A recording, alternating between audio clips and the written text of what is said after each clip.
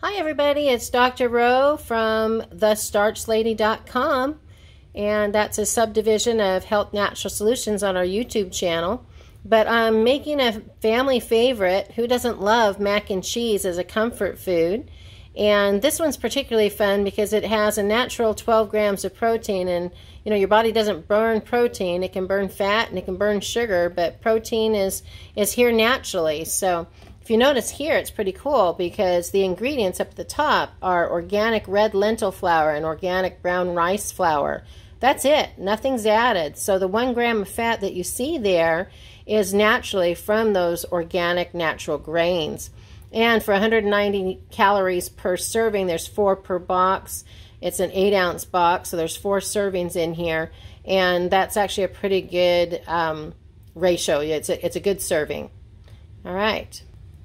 All right, I want you to see here that the starch is pretty thick. You can hardly see the spoon after you put it down inside of there, and that's a pretty bright spoon.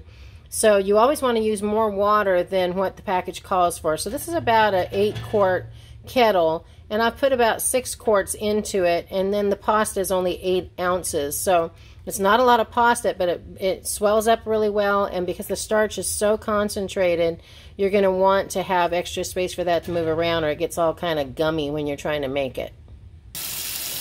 You'll want to rinse the hot pasta with cold water to stop the cooking process, kind of like a burn. You want to put ice on it to make it stop burning. So you want to get it cold, and if you're going to store the pasta and not use it right away, you're going to want to actually even put it in submersion of water with some ice. At that point, if you're going to store it overnight, you'd want to just slightly undercook it until it's not quite perfect, and then you'd want to put that in the fridge. Okay? So cool it off.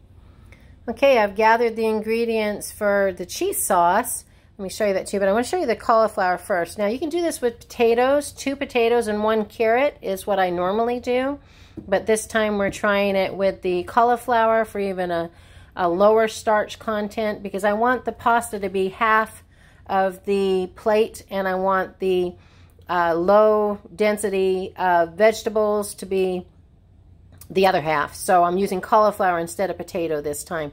So I'm anxious to see how this turns out. But notice that I did the whole head here, and I'm going to kind of lift this up. This is in the rice cooker, actually, my little Black & Decker rice cooker.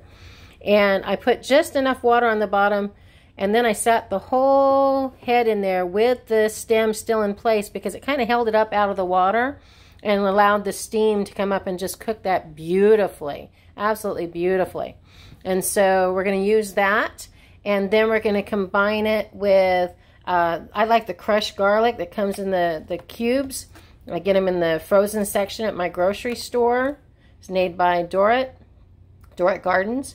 And so I'm just going to use 2 of those. You can use fresh garlic as well, maybe 2 cloves. I'm going to use 3/4 of a cup of Nutritional yeast.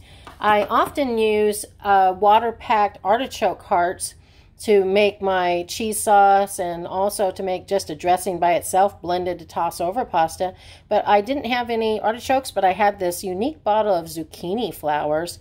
They are absolutely adorable. They taste great, and we'll use that. I also used the last of the roasted red peppers. Came out to be about a half a cup. We're going to start with that. So we'll start with these ingredients and blend it all together.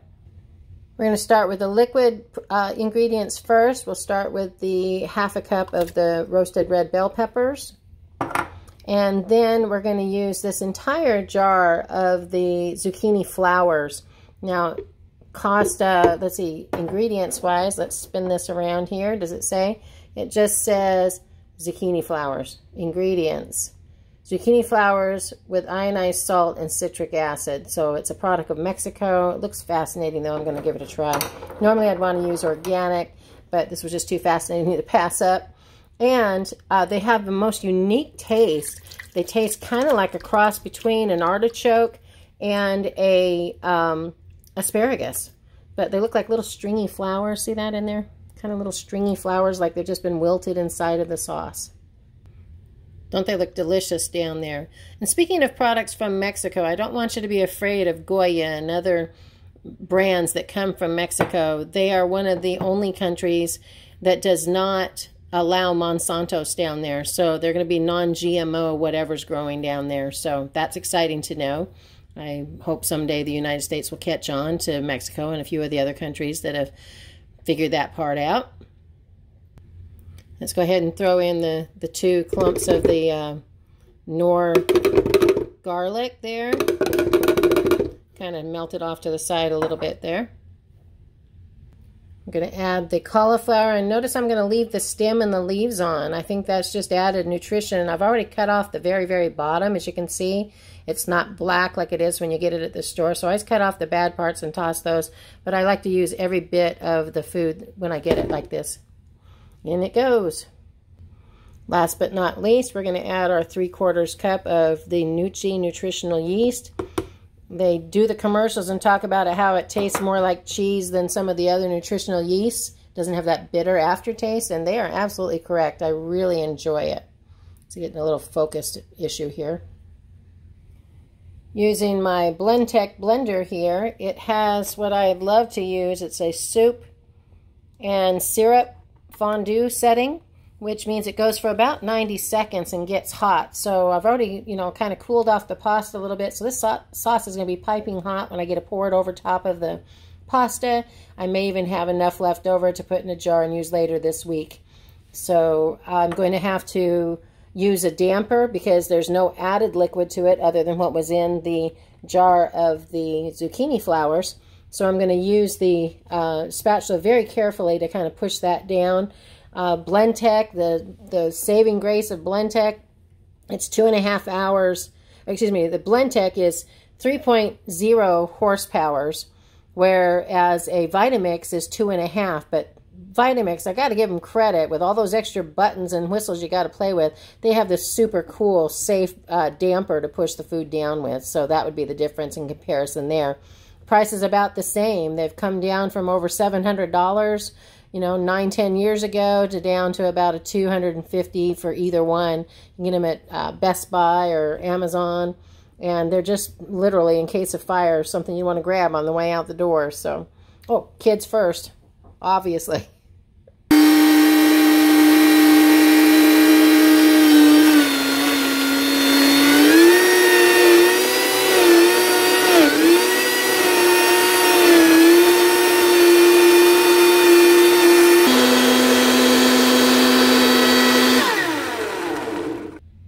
Look at that. Oh my goodness. It's like perfect. Look how thick that is. How tasty that is going to be. Can you see the steam coming up off of there? Oh my goodness. It's just amazing. So we're going to go ahead and pour that on our pasta. It's going to leave me some for a jar. Let's go ahead and give it a good toss. Oh, does that look good or does that look good?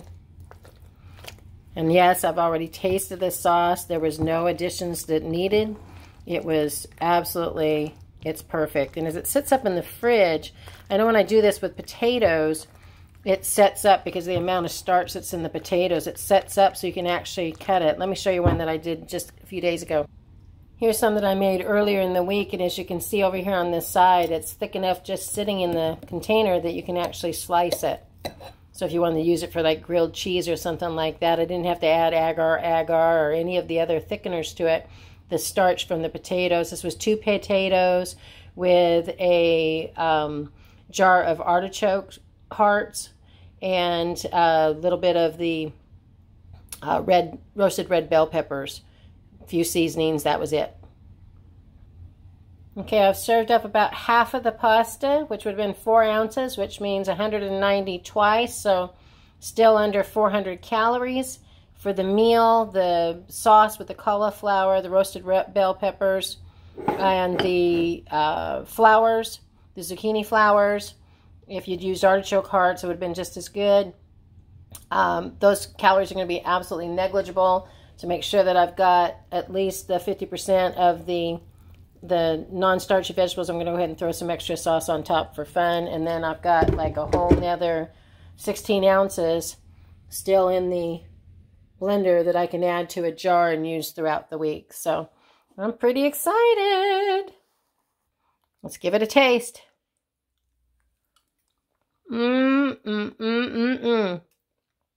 Oh, my tasty word. That's a .com, by the way. It's on my temporary starch page, the Starch Lady page right now, but I eventually are going to have a separate page that will have just my recipes on it. But enjoy. Getting healthy never tasted so good. Be sure to visit our YouTube channel, healthnaturalsolutions.com on YouTube. And Oh My Tasty Word, that'll get you to our webpage, and thestarchlady.com. That'll get you to our page on our website as well. All right. Have a good one.